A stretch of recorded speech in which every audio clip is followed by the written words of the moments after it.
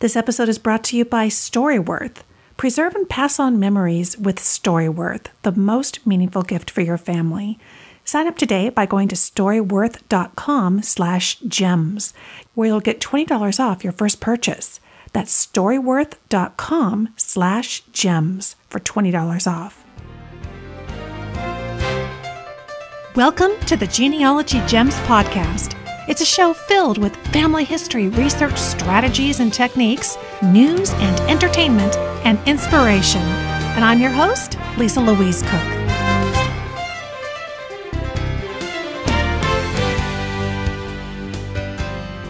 Hello and welcome to Genealogy Gems Podcast episode number 236. Well, I'm recording this in December of 2019, and I'm still picking the Scotch tape out of my hair after a Christmas present wrapping frenzy, which actually resulted in me also mistakenly wrapping my grandson Davy's birthday presents in Christmas wrapping paper. It wasn't exactly my intention, but Davy's birthday is December 15th. So his presents are always on the counter. They're usually coming in at the same time other Christmas presents I've ordered are coming in. And somehow I managed to kind of throw them into the assembly line. So I'm going to be doing some unexpected unwrapping of gifts tonight so I can straighten out that little mess. And for all of you longtime listeners, can you believe Davy is going to be 10 years old? Oh my gosh. It seems like yesterday that I was excitedly coming here on the podcast and announcing that my first grandson had been born. But yes, he's 10 and he's getting taller. My, how time flies. And it's flying further and further away from our ancestors, is it not? And further away from the time in which they got their photographs taken, which can make the task of identifying and dating old photographs harder and harder. Well, do not fret, my friend, because I have the coolest free tech tool today to talk to you about that's going to help you zero in on the dates that your photographs were taken. David Lowe, who's a specialist in the photography collection of the New York Public Library, is going to be here today. He's joining me to tell you all about this great tool. And we're going to be talking about some important genealogical records also today that you might be missing over at Ancestry.com. Now, I wrote about this in my article, How to Find and Browse Unindexed Records at Ancestry. And you probably saw that in the Genealogy Gems newsletter and over at the website. But this is such an important topic. I think we need to talk about it here together today. So we'll be doing that. But first, I want to hear from you. And we are going to do that next at the mailbox.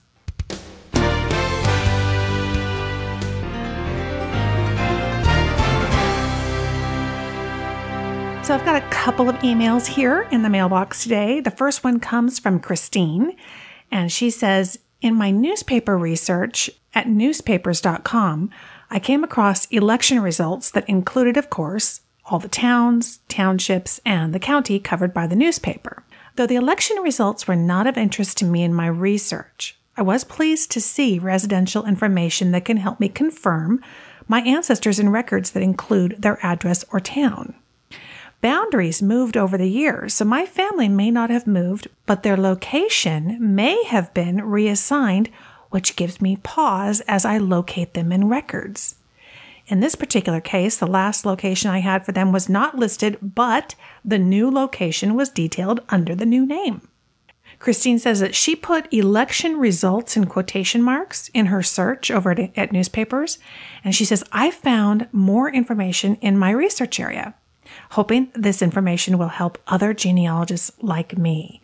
That's a great strategy when you have these kind of moving, evolving locations to tie it together with election results. That's very cool, right in newspapers. And she says, your podcast and other offers are the best I've found and worthy of my genealogy budget. Oh, thank you, Christine. I'm happily retired and have time to soak it all in. I'm using your research plan to manage my findings. Well, that's awesome. Thank you so much. I'm thrilled that you're enjoying. We have lots of different resources here, so we're here to help. Thank you so much, Christine. Now, Mark wrote in, and he's got a bit of a beef, and I don't know. I have a very small immediate family, so this isn't as much an issue for me. but I'm sure there are debates out there. And Mark is debating this question of how to describe family members, particularly to other family members. So he writes, I'm the de facto family historian for my huge Italian family. We had our 62nd annual family reunion. Oh my gosh, that's awesome. 62 years. Wow. Last July. And as I have explained to family members who is a third cousin and who is a second cousin once removed, I'm flummoxed as to why they have left ambiguity in family relationships. Why are second cousins and second cousins' children both referred to as once removed? Why isn't there a distinction, such as second cousin once ascended and second cousin once descended, so the vertical moves through the tree can be distinguished? I'm a data scientist, so I don't like ambiguity. I can appreciate that. And that makes sense. And it's funny, I can see it's really the biggest challenge is when you're trying to explain it to somebody else, particularly in your family, who probably isn't in genealogy and is looking at you cross-eyed trying to track what you're saying the relationship is. So what did I do? Okay, well, I see that this is an issue for Mark, so I went to Google and I Googled exactly his phrase from his email, second cousin once ascended. I wanted to see, is this a thing? And it's a thing. Okay. So now maybe I'm the last person to have heard about this, but like I said, I think it's all about, where your pain points are. That's where you focus. But there is a lot of conversation actually out on the web about this. And I don't think it's not a thing. So that's good news for you, Mark. You can use this and you are absolutely on track. So the first website I came across was the Weinel Genealogy. It's Weinel. And it looks like a personal genealogy family website. And the page that Google took me to was called Relationships and Cousins. Okay. So I'm going to have a link to this in the show notes. So on this Relationships and Cousins page at Weinel.com, they talk about first cousins and second cousins and third cousins and so on. And what does removed mean? And then there's a section, ascending or descending. So I'm just going to read this to you. It says, the description describing a cousin being removed can be ambiguous. Yeah. For example, a person who your first cousin once removed may be either your father's first cousin or your first cousin's child. And these are distinguished by the use of ascending or descending, where ascending describes generations older than you and descending for those younger than you. Often only the younger or descending generations are marked or annotated as descending. So you can check out this webpage because they've got actually a little chart here put together. So you can take a look at this. I also came across, it was dumville.org, D-U-M, dumville.org. And then there again, I think this was a personal family website. And then they talked about ascending and descending. But it looks like there's been a lot of conversation and maybe a lot of debate on this topic. And over at Wikipedia, they actually have places almost like message boards where you can have conversations. And there's a thread called Cousins. And I think, particularly Mark, you will find this very, very interesting. Down towards the bottom, there's a section called Asymmetric, Not Symmetric for Cousins Removed. And there's a discussion there about it. And one of the things this person says is, now I grant you that first cousin once removed, ascending/descending are cumbersome constructions, but they fulfill the mandate that cross-generational terms be asymmetric. So, of course, asymmetric means different and symmetric means the same. And what they say here is, he writes, now I grant you that first cousin once removed, ascending/descending are cumbersome constructions. So it takes a little longer to explain it, right? But they fulfill the mandate that cross-generational terms be asymmetric.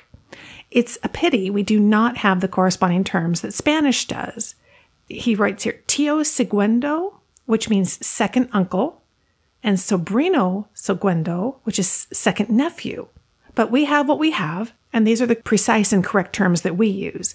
Leaving ascending/descending off is not another system, but rather it's a simplification that robs us of useful information. Aha, Mark, you've been vindicated. When we hear it, we do not know where on the speaker's family tree to place the person referenced. with all our kinship terms, symmetric or asymmetric, we do know where. So you can absolutely use this to describe and provide further clarity to the description of cousins removed and all that. So there you go, Mark. You've got it. It's out there. I'm guessing, and they're kind of saying it here, that in some ways people just leave it off to kind of keep it simple. But it's interesting because I think that actually probably contributes to why people who are not genealogists often kind of look confused and they're like, well, whatever that means, because they're having a hard time visualizing it on the tree. As a genealogist, I could see how it'd be easier to just start dropping that and to simplify what you're saying. Because in a way, the whole tree, all those records, you know how it is. It's all in our head. It's in our database. So we're in this all the time and we can visualize it. We can see it. We're working with the records. So it's a way of simplification, but it may not be that helpful. So here, we can use ascending or descending in conjunction with that. Anyway, I'll have links. We won't have a big debate about it here, but I'll have links in the show notes for all you folks so you can go check it out and decide if that's how you want to describe your family tree as well. And finally, I have an email here from Audrey in Texas. And she says, I'm new to podcasts and I love listening to your podcasts. Thank you, Audrey.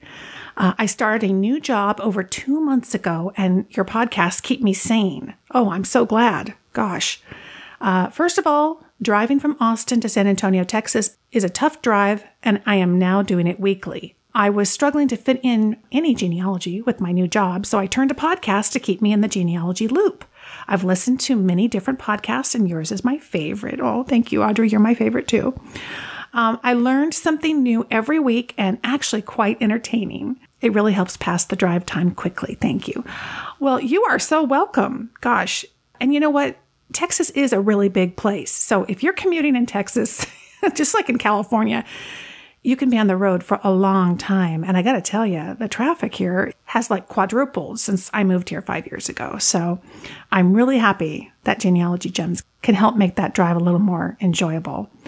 Although, I don't know, my husband doesn't really have the same reaction when we're in the car here together in Texas and I'm talking his ear off. I'm not sure if he considers that entertaining. But seriously, I always enjoy hearing what all you folks are doing while you're listening to the show. And if there's something that you would love to hear about here on the podcast, maybe it's ascending and descending. I mean, whatever it is. Or if you have any questions or if you have a comment like Christine or Mark or Audrey, drop me a line at genealogygemspodcast@gmail.com. All right. Well, up next is that terrific tech resource I talked to you about at the beginning of the show. And we are going to be talking to David Lowe of the New York Public Library.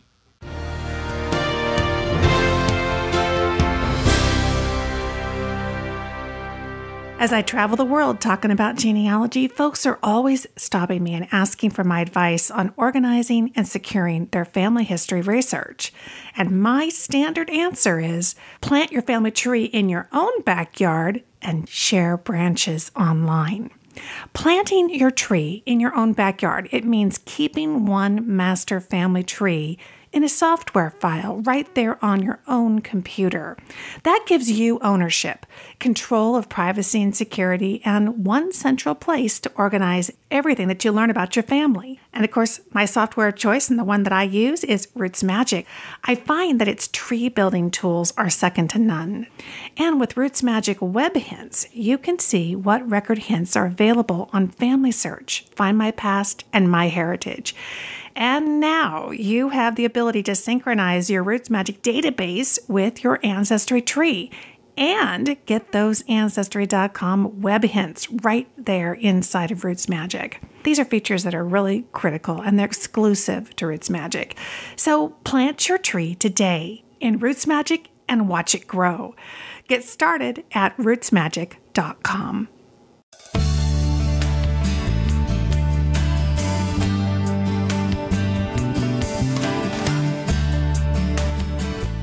Do you have old family photos that you're trying to identify?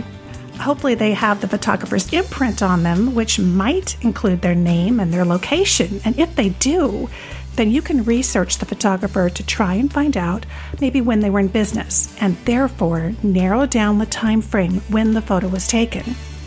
Well, in this gem, we're going to take a look at a website that can help you research those photographers. It's called the Photographer's Identities Catalog. It's also known as PIC, and it's hosted by the New York Public Library. Now, this is an experimental interface to a collection of data about photographers, studios, manufacturers, and anybody else involved in the production of photographic images. David Lowe, the photography specialist at the New York Public Library, is the driving force behind this project. So I've invited him to the podcast so he can help you tap into this terrific resource. Welcome to the podcast, David. It's great to have you here. Hi, thank you for having me. I think it's very safe to say that pretty much all of my listeners probably have at least one or two old family photos sitting around that they are having trouble identifying. In fact, that's exactly how I came across the Photographer's Identities Catalog website. So I'd love to have you tell us what's the origin of this database, kind of what got you started in it, and where did you get your initial data from? Well, the catalog came about basically from my own needs to have such a resource. I rather stumbled my way into this position here where I suddenly was needing to sort of manage a collection of upwards of 500,000 photographs, and just trying to get a grasp of what we had, of who was in the collection, to help me date things, to help me organize things. And there was at that time another database hosted by the George Eastman House Museum, now the George Eastman Museum, which was the work of some researchers there. That database was not being actively maintained, and it was starting to show its age, and I was afraid that it was going to go offline. So I started making a copy of a lot of the data for my own use in that eventuality. In fact, that did happen eventually. And so feeling like I had possibly, this treasure trove of information that I certainly needed, and perhaps others did as well, I continued working with that data and cleaning it and finding other sources of information to generate more information. Eventually, the original publishers did go live with their own copy, so there is sort of a second database that's similar to, but not identical to, what PIC became. And so, I've continued working with this data for, I guess I began in about 2003, and it went online in 2013, I believe. So it was a long time in the making. So it's helped me a lot in terms of just being able to identify photographs, something that be of interest to your listeners, and dating photographs, trying to figure out where a photograph may have been taken, things like that.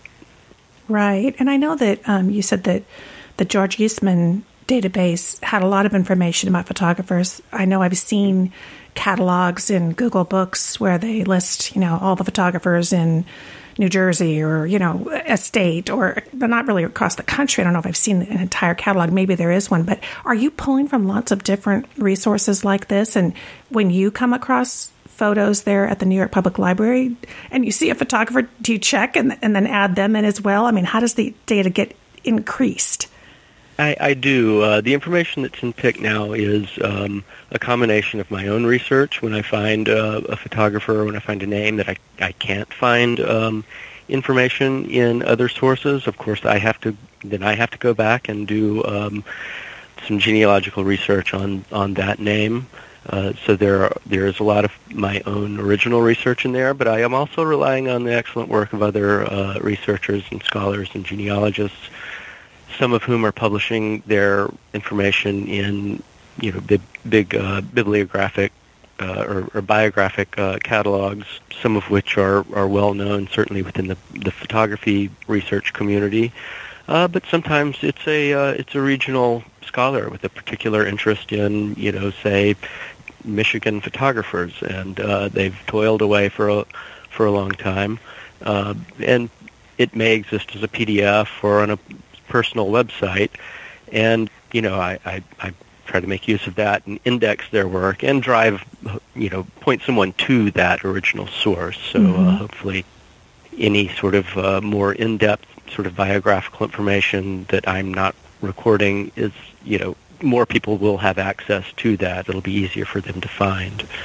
And then also, the same names will sometimes appear in multiple sources. So if there are ambiguities or conflicting information, that someone who finds a name in PIC can go to the original sources and sort of determine what they feel is perhaps more reliable or more up to date or more pertinent to their interests or their needs. Right. It can really point them to other sources, which is terrific. Right. If I've made an error too, someone can go back to my sources and see where I perhaps made a mistake or a judgment call that maybe they wouldn't have made. Right. Now, Chris, today everybody thinks they're a photographer, right? Everybody's got a phone. Everybody's constantly taking photographs. And I imagine, obviously, you can't include everybody. When we think about it as a genealogist, we're really interested in time frames. So we tend to be thinking about heavy emphasis on 19th and early 20th century photographers. Do you have a specific time frame and in addition to that, criteria for who you put in and who you leave out? It's a good question because, as you say, there are plenty of, working photographers now or hobbyists, serious hobbyists, that would like to be included, and it's just not realistic for me to be able to keep up with, the entire, population of people who make photographic images today. I think, fortunately for working photographers today, they can sort of document themselves through cheap or free websites and whatnot. So yes, my focus is more on the 19th through the mid-20th century, but because the database is serving sort of a dual function of, on the one hand, the sort of genealogical work that we're talking about now, but also sort of documenting the history of the medium of photography. It's sort of an art historical database as well. As we get closer and closer to our current moment, I am more reliant on the judgments of cultural institutions, museums, historical societies, and what their curators have decided needs to be kept and representing our current moment. So there are contemporary photographers, but in those cases I'm more deferential to other curators who are making those sorts of decisions and what they feel should be studied from our own current moment. Now, for the 19th century stuff, 19th century photographers, I am much more inclusive. If I find a reference to someone, in a business directory, I might not know whether there are existing photographs, anywhere that anybody has there, but I found evidence of them existing as a professional photographer, and I will add them in. Mm-hmm. No, that makes total sense. And that actually really helps. Right. We talk about here on the show that it's important to understand what the purpose of any particular database is in order to know how to get the most and the best out of it.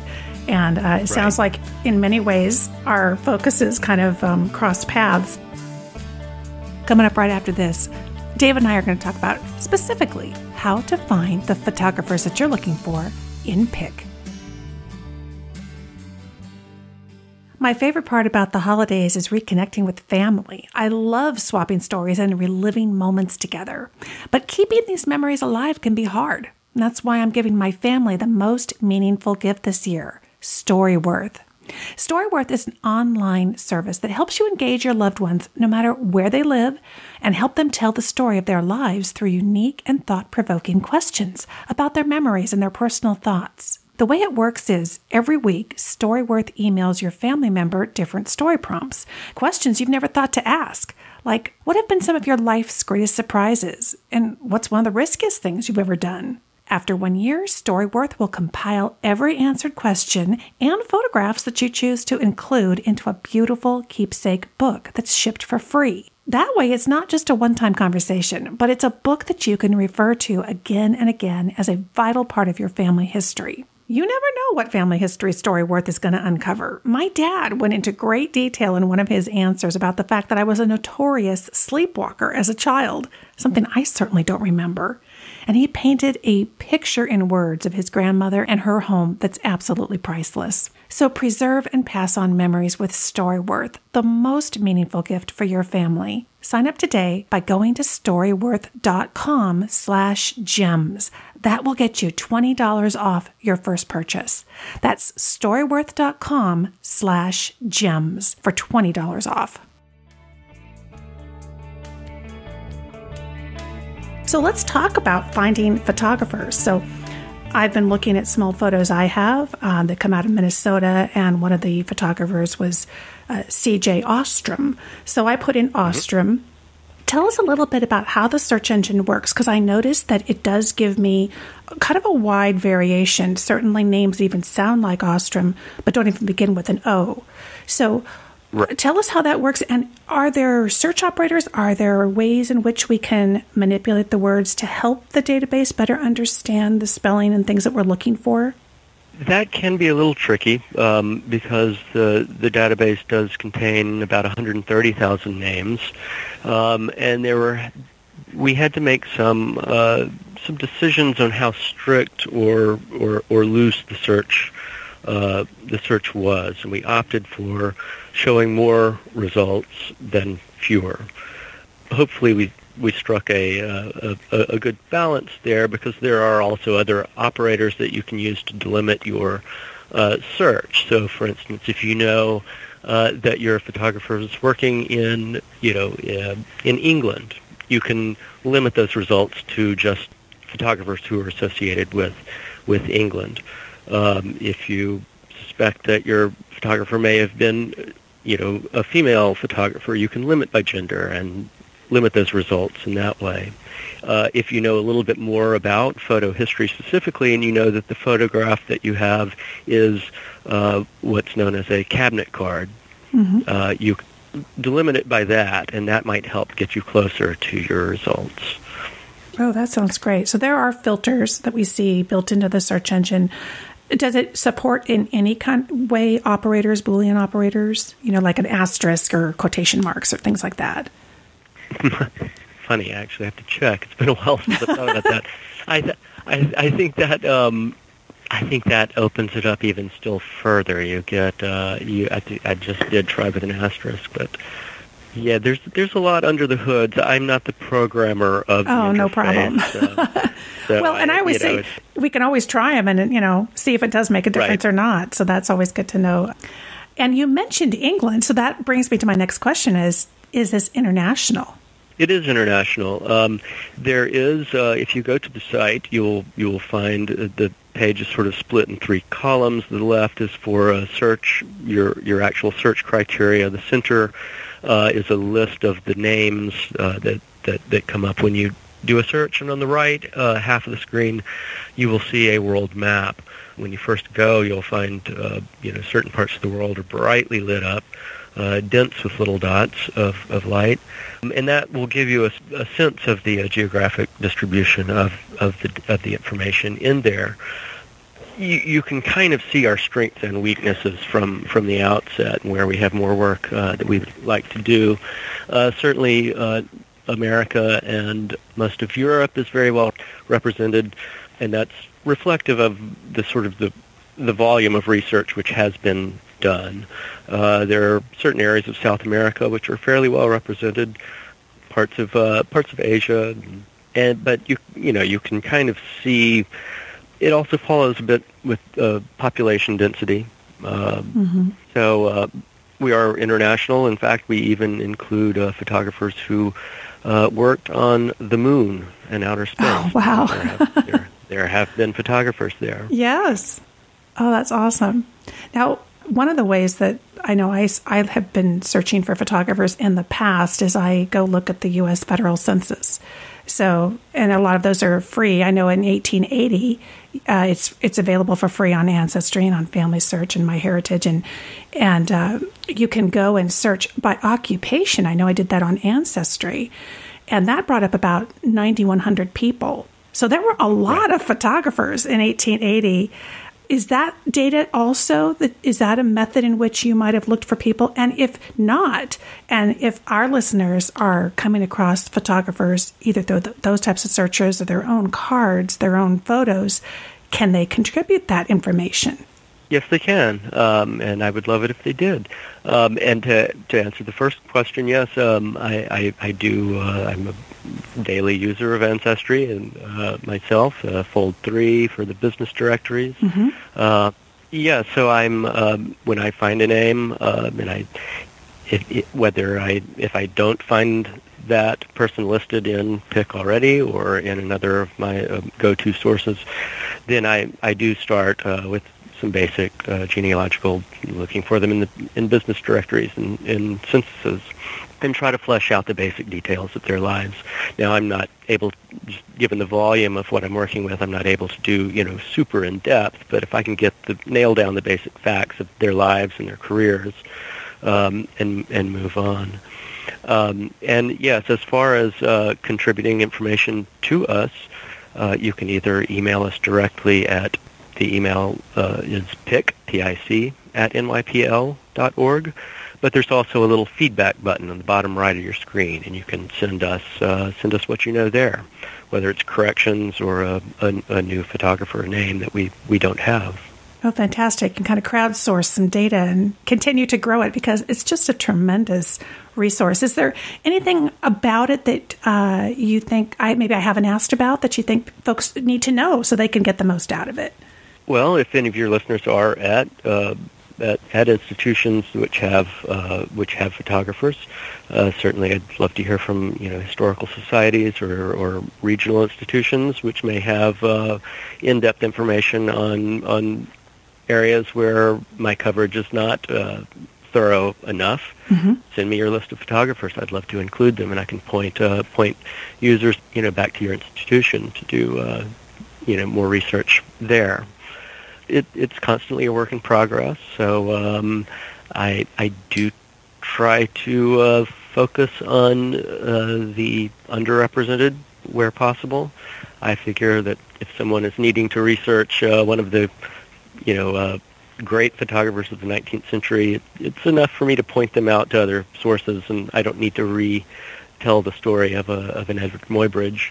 But there are lesser knowns that would be more useful for folks like your listeners.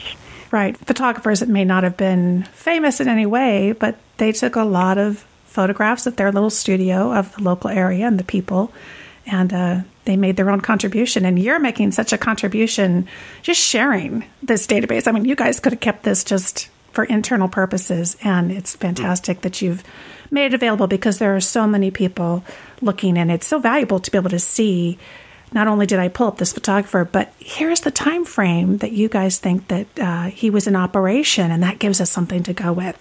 Very quick, as far as sharing the information for any of your listeners or yourself who may be a bit techie and want to actually play with all of the data or have it for your own means, you can actually download the entirety of this data and use it for yourself in any way which you choose. All of that is available on GitHub. If you go to the website, you can find a link to that. You feel free to download it and do anything you want with it. Wow, that's terrific. I will have links, of course, to everything that we're talking about on the show notes page for this episode. And I was going to say, before I let you go, people might get there and see this map, and they see a ton of photographers on the west coast of Africa. Tell our listeners why that is. So I include location data for birth locations, for death locations, for specific studio addresses, and sometimes I know somebody was working in a particular city, but I don't know exactly where, or I know they were in a state, or sometimes even just a country, but I don't know where exactly they were working. So I have specific points for all of those. But in some cases, I know someone was born in 1824. I just don't know where at all. But I still want to include that information. But since every bit of this information is tied to a location, I have had to put that point on the map at a sort of nowhere point. So those are the geographic coordinates 0, 0, 0 latitude, 0 longitude, and that happens to fall on the west coast of Africa. This is actually a thing in the cartography world that I didn't just make that up, and it's called Null Island, Null. Because there's actually nothing at all there. It's just a point in the ocean, but it's used to put something on a map when you don't know where it belongs on the map. Great. So we may find a photographer, but he may be out swimming in the ocean, but that didn't mean that's where he lived. So maybe we'll have information we can contribute and get him back on land. Exactly. You can help me move him off the island. Exactly. Well, David, I so appreciate you not only being here on the show, but sharing all this data with so many people who I think are going to be thrilled to hopefully make some progress on identifying and narrowing down these photographs that they're working on. And anytime you've got something to share with us about all the photography and the photographic images, I know you guys have an amazing collection there at New York Public Library. I hope you'll shoot me an email and let's get you back on the show, okay? I will. Thank you very much. Thank you, David. Thank you.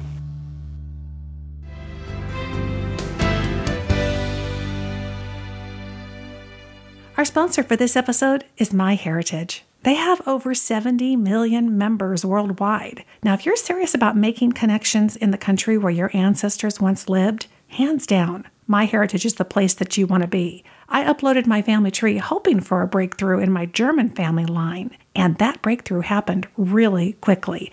I received a message from a distant cousin in Germany, and that was my first international cousin contact. And MyHeritage has a unique and powerful search system. It's called Record Matches. Now, this constantly culls over 8 billion historical records for your family. It's also the only family history interface out there using semantic analysis to search newspaper articles, books, and other free text documents. So find out what MyHeritage can do to help you grow your family tree. Visit myheritage.com. It's free to get started, so there's really no reason to wait, and there are billions of reasons to try it out. Visit myheritage.com.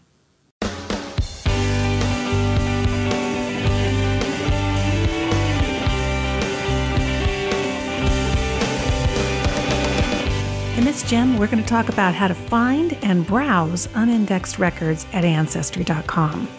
It's your better browsing checklist. Now, browse-only collections at Ancestry and other genealogy websites are sometimes viewed as inaccessible, but they are actually a hidden treasure. We're going to talk about how to access these browse-only collections at Ancestry and open the lid on your family history research. Now, in the past, we've written articles at Genealogy Gems about how to access browse-only content at FamilySearch.org, and we've talked about it here on the podcast. Well, many readers said that it opened up a whole new world of genealogy records to them that they didn't know they were missing. The good news is that FamilySearch is not alone in offering browse-only content. Ancestry.com also has browse-only collections of digitized records. Knowing how to search and browse records effectively is really critical because you can't just rely on the hints. Ancestry, for example, only provides hints from about the top 10% of their most popular databases. And that means if you only spend time on reviewing hints, you're missing a massive amount of genealogical information available in all the other records. Now, typically, you'll be using the search feature to find those other records. However, not all records are searchable. And that's because after the long process of acquiring the rights to digitize and publish a genealogical record collection, therefore it can take some time to locate a record within one of these collections. But I think you'll agree it's more convenient to look through them from the comfort of your own home rather than renting microfilm or traveling to a far-off location. So here's your checklist for better browsing. First, let's talk about how to search and find browse-only collections at Ancestry. Now, while Ancestry.com doesn't make it quite as easy as FamilySearch to find browse-only or partially indexed databases, it's still very much worth the effort. So step number 1 is to head to the card catalog. Now, from the main menu on the Ancestry website, select Search and then Card Catalog. Step 2 is to search and filter. So in the upper left corner, you're going to search the catalog by title and or keyword. However, if you know the type of record that you're looking for, such as military records, the best place to start is by filtering for that category. If the list is long, you can then search within the category by keywords. Step number 3 is to determine if the records are searchable. So when you get to the entry for that particular collection and you don't see a search box on the left-hand side, then you can assume that this collection has not yet been indexed. And that means you can't search by keywords or other data. Instead of the search box, you'll typically see the source information box at the top of the page. Now, let's talk about how to filter these browse-only genealogical records. The first step is to look at the Browse This Collection box, and you'll find that in the upper right-hand corner of the card catalog entry page for that collection that you're looking at. The filtering options presented are going to depend on the way that the collection is organized. So, for example, when I pull up the Nevada County Marriages 1862 to 1993 database, there is no search box for searching, and in the Browse This Collection box, they provide a drop-down menu that allows me to filter by county. So because of the way the records are organized and placed on their website, they're able to let me filter down to at least the county level to narrow things down. Step number 2 is then to make a selection. So in my example, once I selected a county, I can also filter down by record books. So even though I can't search for names, I can still zero in on the portion of the collection that's most relevant to my search. Now, our next item on the checklist, how to browse these records at Ancestry. So once you've selected the available filters, you're going to find yourself on the viewer page. You'll be looking at the digitized records themselves. You'll see the first image there on the screen, and you may also see a film strip layout along the bottom of the screen, and that comes in really handy for navigating through the web pages. And of course, navigation is crucial since we can't search by names and keywords. So let's take a closer look at the ways that you can navigate on the viewer page. One way is through the film strip viewer at the bottom. And if you don't see the film strip viewer, look for the box that has the number of pages on it. And on the left-hand side of that box is a little icon that looks like a film strip. If you click that, it reveals the viewer. And of course, that little box with the page number, that will tell you you're on page 1, but if you see that there are 300 pages and you know you're looking somewhere in the middle of the alphabet, let's say, you might want to jump to 150 and just kind of get a feel for where does that land you in this particular collection. So you can use that number box to jump around within the collection, which is really handy because some of these have an awful lot of pages. And of course, you'll also find left and right arrows. So when you are sitting on page 1, you can click the right arrow to the right. If you're on page 36, you can go left or you can go right and move up and down the pages. Now, let's talk a moment about finding and using the original index for this collection, the one that came with it. A lot of records that were originally bound in books like the collection of the Nevada Marriages, they include index pages. So in this particular book that's been digitized and put on Ancestry, the index appears at the beginning of the book. So if you look really closely at the film strip images that you're seeing along the bottom of the screen, you can spot which pages look like lists that are indexes and which ones are actually pages of records. So even though Ancestry hasn't had the chance to index the records yet, they are indexed in the book. And that's going to help us be able to find which pages to look for. So if I'm looking for Burkett's in this index, I may see, oh, it's on this particular page. Now, that page may not be exactly the same as the image number, but you'll be able to use the page number field to jump to the general area within the collection much quicker. Now, I want to mention the About box on the card catalog entry because it often includes really important information about whether or not the collection has an index. So one example of this is the Canada Photographic Albums of Settlement 1892 to 1917 record collection. Now, this is a browse-only series of digitized photo albums by Canada's Department of the Interior that were taken between 1892 and 1917. And the collection description in the About box contains some really helpful instructions. In fact, it says, at the beginning of each album, you will find a table of contents with a brief description of each photograph and the photograph number. Use these tables to help you browse to the photograph of interest. So as you can see, taking a few extra moments to read about the collection itself not only gives you the backstory and gives you the context in which it was created, but it may actually make the browsing much easier because it will tell you what's available within the collection and what to look for in the images. You can also save some time when browsing between volumes. So remember that Browse This Collection box I mentioned? It was in the upper right-hand corner of the card catalog entry page. Well, this handy menu is also embedded in the record viewer. And the viewer is the page in which we're actually looking at the digitized records. So if I'm looking at records in that Nevada marriage collection, and I realize, oh, I'm in the wrong volume, I don't have to click my back button and start all over again. Rather, at the top of the page where you see the title of the collection, you'll see below it kind of a subheading, and that's telling you which volume that you're in, or which section of the collection that you're in if it's been divided up. If you need to switch to a different book, album, or other portion of the collection, you don't have to hit that back button and start over. You can instead click that subheading, and a Browse Structure menu is going to appear, showing you all of the other options within the collection. This is the same menu that you saw in the Browse This Collection box. So all you have to do is click the one that you want, and you will instantly be switched over to the other volume.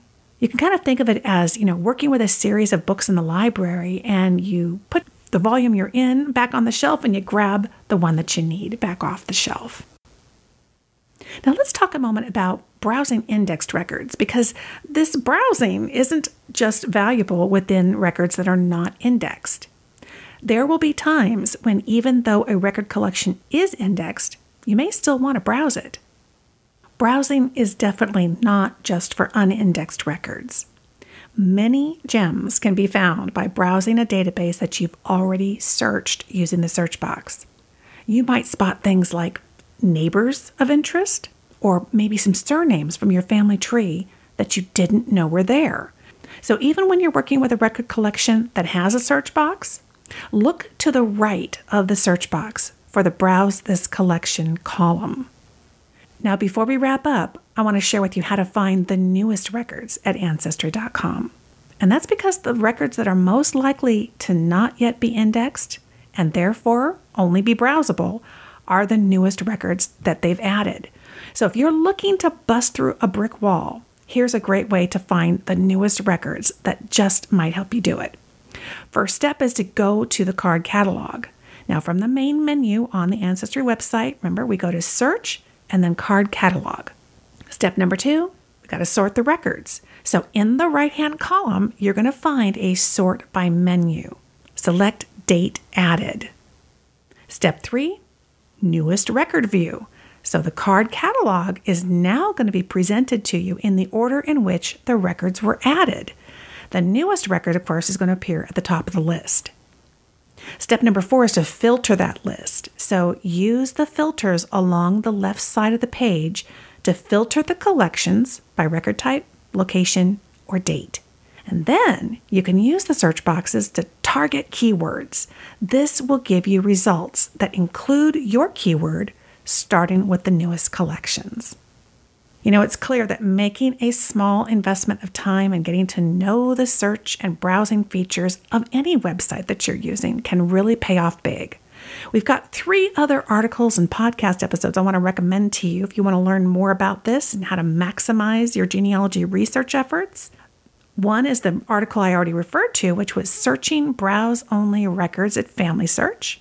We also have an article called 4 Tips for Getting the Most from Ancestry.com.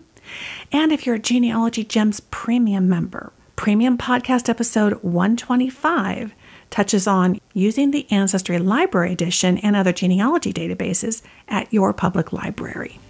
Head to the show notes for this episode and you'll find links to all 3 of those resources. Happy searching!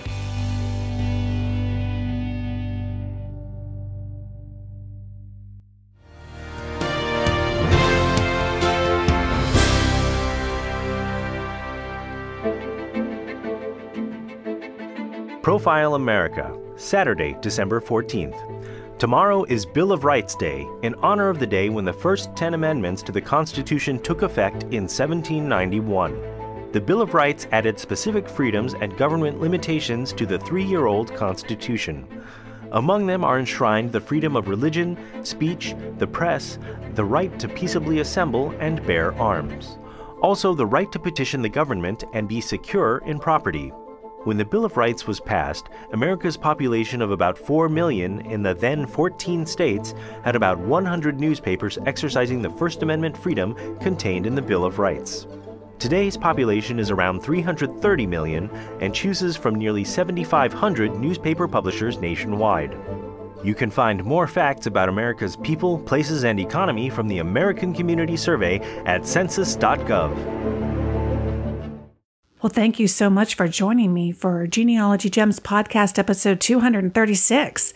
I hope you're excited to go check out PIC and check the dates on those old family photos that you have that you haven't been able to date so far. This could really help you to then narrow the field and then get into the right record collections to find out who maybe those people are. So thank you so much to David Lowe at the New York Public Library for telling us all about that. I so appreciate it. And I hope that you enjoyed the chat about Ancestry and the browsable records. I think there's a lot of strategies there that you can use on a regular basis. So be sure and tap into the show notes for this episode.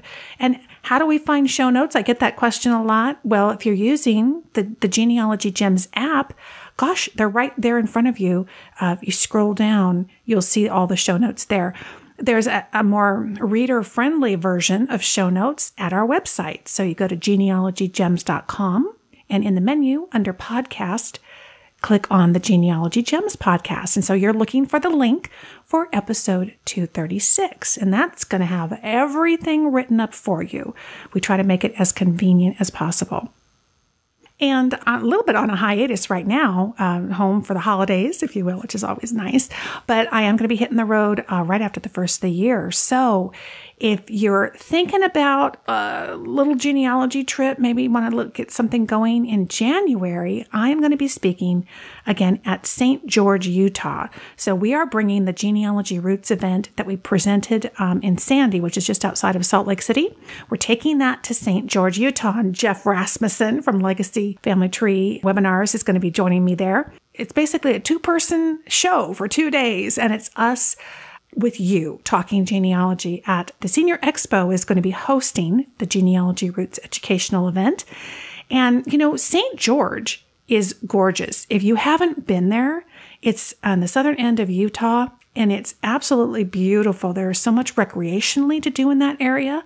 It's a wonderful venue we're going to be at, and it's just a couple of hours drive from Las Vegas. So there's lots to do in that general area. So if you're thinking about a trip, this could be kind of a fun one. Head to seniorexpo.org/genealogy roots. And of course, I'll have a link in the show notes for that. This is a really nice, intimate setting. There'll be a couple of hundred of us maybe. And so you've really got me and Jeff Rasmussen to yourself for 2 days. And we pretty much get a chance to visit with each and every attendee and love hearing what you're working on and answering your questions. And it's just a wonderful time. So consider joining us there. And then thereafter, I will be at Roots Tech. This is the 10th anniversary for Roots Tech. And I'm proud to say it will be my 9th Roots Tech. I didn't go the very first year, but I did go thereafter and have spoken every year. And I'm going to be doing lots of speaking this year. On Wednesday at 9:30. I believe they've moved this class to 9:30 on Wednesday. It's Reconstruct Your Ancestors' Stories with Google. This is a real, taking all the different Google strategies, but truly building a complete story that culminates in a little quick video at the end that tells the whole story. So I think you'll really enjoy that. Then later that day, I'm going to be doing 3 cool cases how to identify your photos. This is so timely. And yes, in fact, it's why I got on the phone with David Lowe, because I was working on this presentation. It's brand new and I came across PIC. And so that was a tremendous boon to kind of add to the class. But this class is really going to be, I think, exciting in that we're going to talk about a real process that you can follow. Tools like PIC that you may not be aware of that are out there. We're going to use those and we're going to apply them to real case studies. So it's an exciting, really information-packed hour that I'm hoping that you're going to walk away going, wow, there is newfound hope for identifying my old photos. So we'll show you cases where we really do that. Right now, they also have on Thursday at 4:30 p.m., I'm going to be on a panel, and that's Genealogy in Your Ears. Podcasters Talk Podcasting. So Drew Smith over at Genealogy Guys will be hosting, and I'll be on the panel with him, along with a couple of other genealogy podcasters. And we're going to talk about how podcasting came to be, what it is, how it works, what it's like, why did we get into it, and just answer your questions and talk to the listeners. So we're really excited about doing that. And I also, right now it's scheduled for Thursday at 1:30. We're going to be doing the genealogist Google search methodology, but it's for 2020. You may have seen my genealogist Google search methodology at a conference, or if you're a premium member, I have a video there. This is a brand new, it's like second edition. It's the 2020 edition of this presentation, and so much is changing. What we have been doing still works, but we have some new paradigms that are shifting, and that needs to shift how we search and what we're doing. So I'm going to be really bringing you all the latest information. It's a completely new, revamped presentation. So if you're going to Roots Tech, I certainly hope you will join me for that. That's just kind of everybody needs to know this stuff in order to be able to get out on the internet and find what you're looking for. Not everything's on the internet, but there are lots of records on the internet. But more importantly, the internet is going to be that avenue by which you find the offline records. That's where we do our research and our homework before we go offline. It's an important topic. So there we got it. Bill will be there with me at Roots Tech. We will have our booth right up front. You'll walk in the front door. All the, ancestry and my heritage will be out up front. And we are, if you look just slightly to the right, we are in the front row and in booth 1303 and 1402, 2 booths together, right smack in the front. And here on genealogygems.com/rootstech, you'll find a map at the bottom of the page so you can see exactly where we're going to be. So come by and say hi. I'd love to see you there.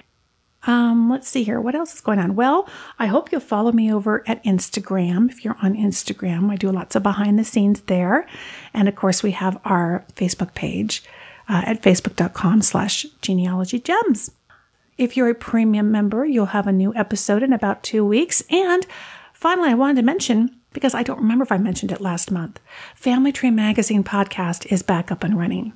So I hope you've already heard that or been made aware of it. Of course, I have been hosting that podcast almost as long as I've been doing this one, which started in 2007. I think we started, it was either late 2007 or 2008. We launched the Family Tree Magazine podcast, and I've been hosting it, and I'm so excited that it's back. Now that Family Tree Magazine has been purchased by a new company, by Yankee Publishing, they've got that whole move all done, and the podcast is out of hiatus, and we're just really excited. So I've had some great guests already, and there'll be lots more to come. So check out the Family Tree Magazine podcast. And of course, I hope you're enjoying the Lisa's Picks column in the magazine. I have a 2-page spread every issue where I'm just kind of sharing my favorite stuff, whether it's a place to go, a record collection to use, a tech gadget that I'm currently using, all my favorite things. Those are on the Lisa's Picks column, so check it out. Thank you so much for listening, friend. I'll talk to you soon.